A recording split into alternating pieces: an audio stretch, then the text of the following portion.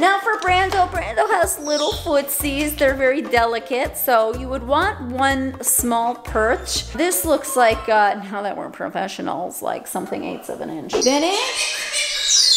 What's going on? Did you make this mess?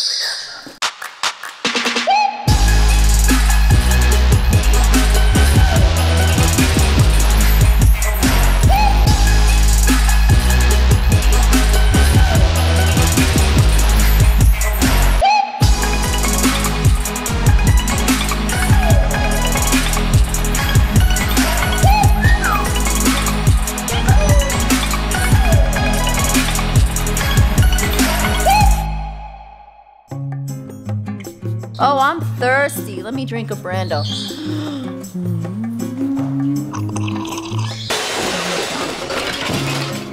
It sounds like Vinny's having fun. That's what it sounds like to me. You know what Auntie Naora said? She said you're naughty. Hello, my fellow sniffers, flighters, and hatchlings. My name is Marlene McCohen. Welcome to my channel. This right here is Tracy, and this right here is Brando. If you have been following my cage setup series, and you're just generally wondering how to set up a cage, there is something in each one of these episodes. But today, we're going to set up Brando's cage. For those of you who don't know, Brando is a mustache parakeet, and Brando's cage is going to be a real fun setup today because Brando loves toys. And also, today, Brando is getting a cage upgrade. So let's check it out. I already know which toys you picked out. You know how I know? Let me show you how I know. This one is eaten. Oh, you like it. Okay, you were trying to get to the toy store. Okay, so I know you like this one. Oh, yeah. What? You want this? No, he's a little scared. Sorry. Okay, so. I thought we had a moment. Bye. I'm not going anywhere. You're like a spoiled auntie, okay? Oh, sorry. She's gonna yell at you now. I'm sorry. Listen. Okay, I'll move it. Sorry. You want one? Which one? I offered you one earlier. So first of all, before we go on, the first setup that we did was Leo, my Amazon, and what's special about his cage setup is that he's very timid and he doesn't really like to play with toys. So if you're looking for a simple setup, I would go check out that video or just watch it at the end of this video. All of these cage setup videos have completely different elements. There will be some things that might be the same, but a lot of little things will be different. So I get this question a lot, and we went over it already in Leo's video, but the answer is different here. What is the right size cage for my bird? So the first answer to that is obviously the biggest cage that you could probably afford, and hopefully you'll also have a tree stand where your bird can hang out all day. But thank you, Tracy. This is going very well with my assistant here and best friend. Vanna White. That's right. Also Vanna White. We're gonna measure the bars to be very precise so that I can show you what the bars are in this cage. So this is 7/8 of an inch. And again, we went over this before. You wanna make sure that the bars are not big enough for the bird's head to go through. Now, let's move on. We're gonna quickly glaze over. Glaze, right? This is like the fascinator thing. This is like, we're just not smart together. Cirque Bird Soleil. First things first, what do I use for the bottom of the cage? Because before you put the bird in, you definitely want to make sure that you have a proper bottom setup. Okay, Tracy, that's perfect. So as I was explaining in the previous video, this is paper. We happen to get a lot of this donated to us from Parrots First, which just has been amazing because I haven't had to buy anything for the bottom of their cages. It was donated to them by a paper company, so it's recyclable. But I'm not gonna use this now because this is the frame for another cage. So for the purpose of this video, we're gonna use incontinence pads. It's a little easier. These are the things that you can buy in CVS. You can buy them in Sam's Club. I don't think Costco has them. They are not doggy pee pads. Doggy pee pads are treated with chemicals that you do not want your bird to be around. You get them on Amazon. You could also check my Amazon store online of recommended items. I'll put that below. And again, you guys can cut them to size. Depending on the size that you get, sometimes cutting one in half can be perfect for 2 different bird cages because there are really extra large ones of these. Now, as you'll notice, Tracy put it on top of the bars. I like to put them on top of the bars, but if your bird chews stuff that's at the bottom, don't even bother, just put it on the bottom tray, which is right here, and we do have one in there. If you're cleaning the cage, I recommend cleaning both. Vinny? What's going on? Did you make this mess? Who's a big what? Vinny? What are you doing? Vinny? This is a new cage for Brando. Brando's getting an upgrade. It's not a brand new cage, it's a cage we had. It took me a minute to figure out who was in it because when all these cages got kind of switched around and we brought in new ones and all this stuff, I was like, whose cage is this? I soon discovered that it was Nellie's cage. Nellie's sort of getting a downgrade, but Monty's getting an upgrade and now they have the same cage. So it's kind of cool for them to have like twin cages, but also they are out all day long and never in the cage. So that's good. And then one can't be jealous of the other because they have a bigger house than them. Exactly, Tracy. Level the playing field. The first thing I notice about these bars is some things that I do not like. One, this bar is overlapping this one, which leaves a lot of room for a mess, right? As you could see here, this was missed in the pressure washing. This is not a recommended position. Now, although this bar is a very nice bar, it also leaves some room, depending on how the bird likes to sit, for droppings on the bar. So what we're gonna do is take out all the bars and reposition them. All right, just clean this bar. You will remember to wash your hands before you eat anything. Dried it off. Always want to clean things with non-toxic.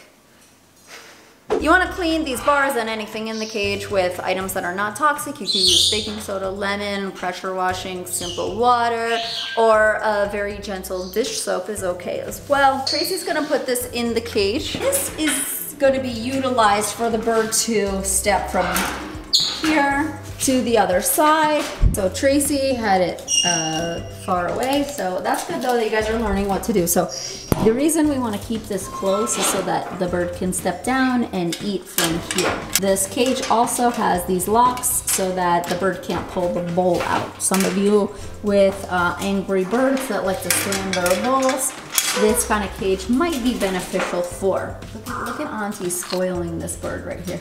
Yeah. Now, mustache parakeets, guys, are very strong. This is yucca, so it's not a very hard piece of wood, but these kind of birds, they can fly with pieces like this. It's pretty impressive. We were gonna wait and put all the toys in here, but Auntie is spoiling her Brando, so.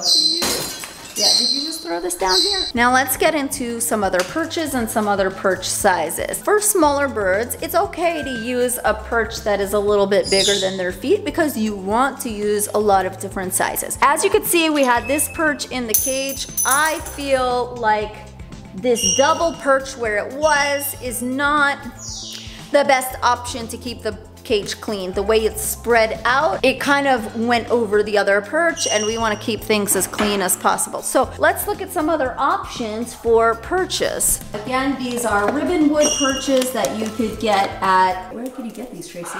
ParrotStation.com. That's right, Tracy. We do offer these perches on our website if you guys are interested. We also have packs of perches that we put together. Now for Brando, Brando has little footsies. They're very delicate, so you would want one small perch. This looks like, now that we're professionals, like something 1/8 of an inch. I want to give you guys an idea. I'm about to be a perch expert as far as the sizes after this. We're literally looking at 1/2 inch. It looks so small, but there are parts of this that are larger than 1/2 inch, which is what's great. And this is also why we utilize real wood that comes from trees, and just to really simulate and make sure they have healthy feet. So Tracy's gonna help us put that on. Brando loves these kind of toys. The toy that Brando's playing with right now is called Beach Bag. How cute is this, guys? Came in the last Feathered Fun Box. Yes, it did. This came in the last Feathered Fun Box. Anniversary box. box. It was in the anniversary box. You guys don't even know how hard my friends work as volunteers to help us pack these I'm not boxes. getting paid for this?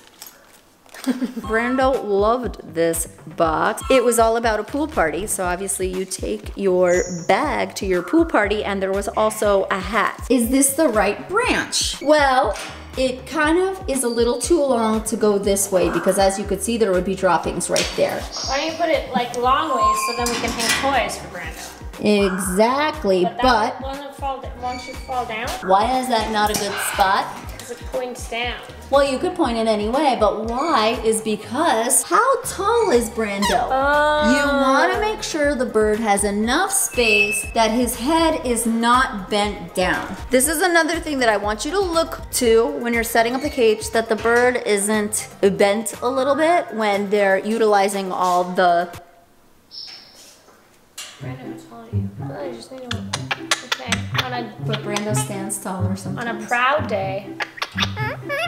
You want to make sure that the bird is not crouching or slouching in any way on their tallest moment. So that's very important. A lot of birds I find like to sleep up in that smaller perch in the corner. Brando does, and Vinny does, and Jersey does. Some birds, as we're gonna get into their cage setups, like to have like a storefront where they like to sit in the front of their cage and look at everything. So some things that we see about this perch right now, it's not overlapping this. Is it too flimsy for Brando's weight? Let's tighten it. Let's just check it out and see how it bounces. We wanna make sure, like the way this is right now, is the bird gonna be comfortable or is it too easy for the bird to, you know, push it down?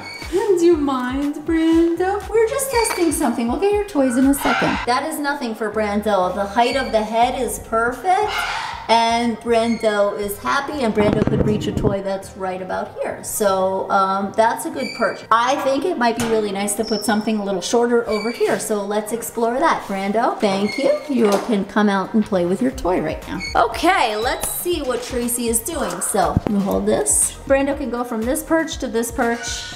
And this is a little bit thicker, which is great. And then down here with ease, so Brando can make a circle. Now the fun part. This is the fun part. Tracy's excited. Brando, you ate all What of you this. like to dine on this evening? Brando's so busy with this toy. Brando's the type of bird that loves these kind of toys with like these bells and these jewels. Now, odd thing, my Cockatoo Jersey, who you guys will meet, also loves these kind of small toys, which is why I love small toys like this that come on a very strong chain, because some people don't know that larger cockatoos, she's actually a small cockatoo. She's not supposed to be, but she is, also like those kind of little toys, and she does. Let me just show you what Brando's done in the time that we've set this up. All of this, all of that, all of that. Brando's been able to go for toys that are all over the place. Brando likes almost everything. How are you, baby? Look at the beautiful eyes on this bird. It's insane. You're beautiful. What's good about this toy for Brando? This thing. What is that? Yucca wood. Good job, Yucca. Brandon doesn't think it's yucca. Oh, hi, Vinny. We're faced with a little bit of a dilemma, but that's good because I can show you guys something. So we didn't have a big enough D-ring. You can totally use this knot and hang it on the cage. That's a little too much for me right now. I don't want to break a nail and lift this piece up. Try not to use things like this. This is a big D-ring, but with birds like these that get into everything, there's a chance they could try to open it and get their foot or something stuck in here. That's why it's always better to use these safer D-rings that if they open, they're just open, and they do come larger. So just keep that in mind. I think that's a good lesson. You always got to be aware of what they could get stuck in or closed on and things like that. So we're not going to use this toy right now, but that's okay because we have an array of toys that Brando is obsessed with. So the thing about Brando is not into swings. I can tell you that right now. Maybe one day I'll find the right swing for Brando. We have a lot of variations of swings. Since I know Brando and you guys are following the setup for each bird, we're not gonna try to put a swing in, but I do have birds that love swings, so I want you to stay tuned for those setups and check out those other videos. So first thing we're gonna do is we know that Brando loves this toy. Oh, you're already excited. I'm gonna have Tracy do this kind of stuff, and I'll tell you why. Because, you know, she doesn't really set up bird cages often. Guys, this whole time we've been filming, Brando has been so busy with it. Yeah, so good for you. There's an example of a bigger D ring. Let me see that? Bigger ring. Okay, so I call them D rings, but I don't even know if that's what they're called. The ring. But let's look at what Tracy did here and why it's good or not. I like when they're hooked here in between the bars where they can't go anywhere. I'm always paranoid about an earthquake, so I'm like, oh, at least it can't just go slam their head. We are tracking some breaking news just into the Fox 4 newsroom. A 4.2 magnitude earthquake struck in California. Rocky, okay? Is everybody okay? You okay, baby? What happened? What happened? Oh, baby. You okay? This is a sturdy stand, huh? Now, as you guys will notice, this toy is in the middle of the bar.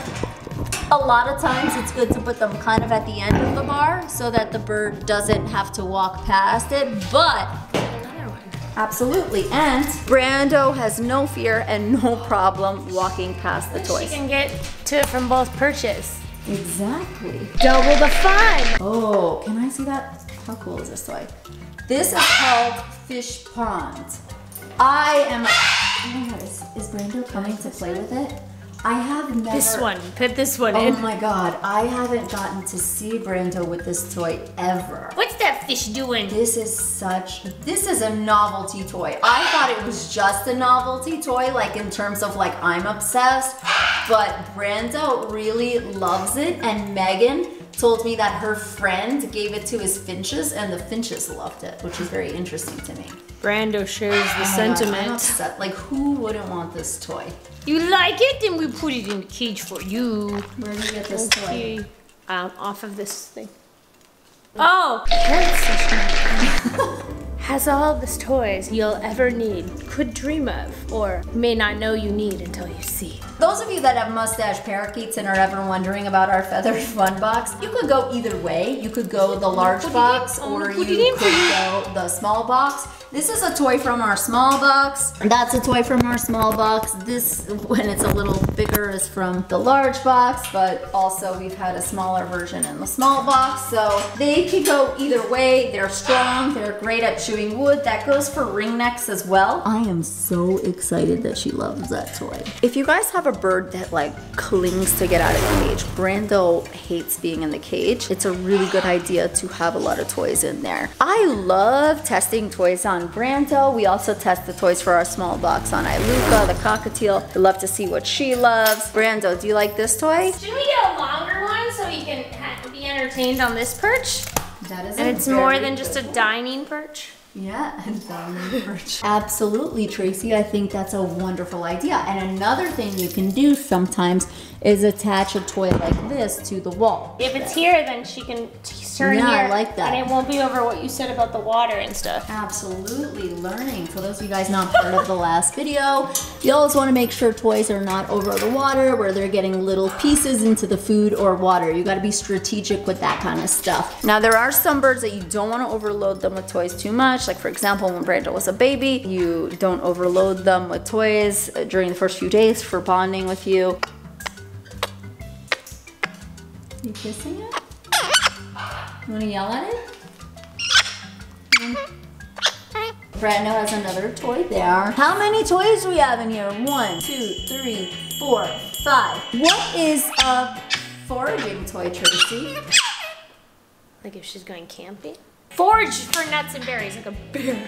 Right, so what kind of toys would make you search for things within them? This thing. Yeah, you could totally put. Because I don't even know what's in here. Yeah, you can put things in there for the bird to find. That's why I love this toy. On our site, this is called Small Fry and has a totally different box. And if you're you want to share toys with your bird, it makes an excellent ring. Look at my ring, Brando. Do you like Brando it? likes almonds, so show us how to put an almond in there, for example. And nuts with shells are really good for foraging because they also have to utilize their beak to open it. It takes some time. You found it. Good work, sleuth. I love to have at least one toy for foraging in there. And also the thing about certain nuts that are in their shell, it also sharpens their beak. So sometimes a lot of you will be like, hey, Leo's beak is long, but when he's busy eating his nuts and stuff, they just naturally kind of shave down the beak. So that's always very helpful. Brando can't get to this part though, right? I think you have to hang it upside down. I think this toy is nice against this wall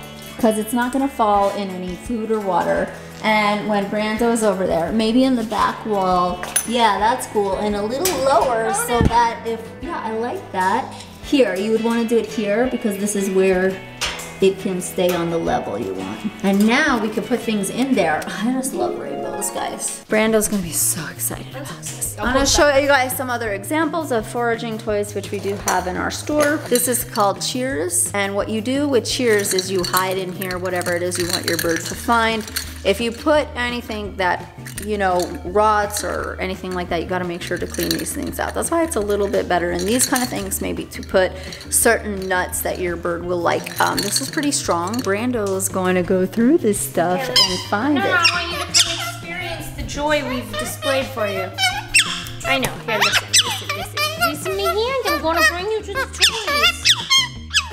Come here. You wanna see fish pond? Come here. Go to mom. Sometimes if getting them to step back is easier when they're feisty. Look at this. Yeah. What do you think, Brando? So it looks like Brando is overloaded, but I can assure you Brando is not. I think what's gonna happen is Brando, besides for yelling at our toys, that's normal, is going to sleep over here.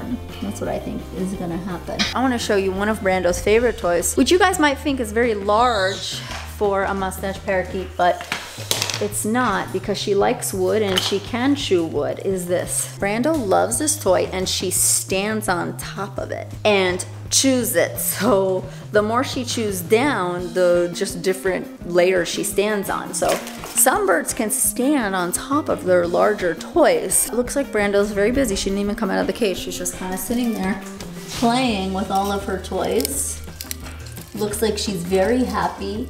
If you guys are concerned about birds that don't play with toys, yucca mixed with wood is a very good start. We have this toy on our site. It's called Sidewinder. It's the season for yucca, so I would suggest checking it out. Everything you've seen in the cage today, we do have on the site, from the perches to the Sidewinder to beach bag to small fry, and this toy, we had it in our circus box. And then if you guys want to add some toys on top, Tracy's getting the bowls out. Of course, that's another great spot to keep them busy and happy in their area. For those of you that are new to birds, I would always recommend you having a stand, any kind of stand for your birds to play on. We have some larger stands like this that are made out of manzanita. We have a smaller stand here. I wonder, should we put this toy for Brando? Because Brando is obsessed with this toy. It's my favorite toy. This one is called Water Drop. Oh, yeah. I have to put this in because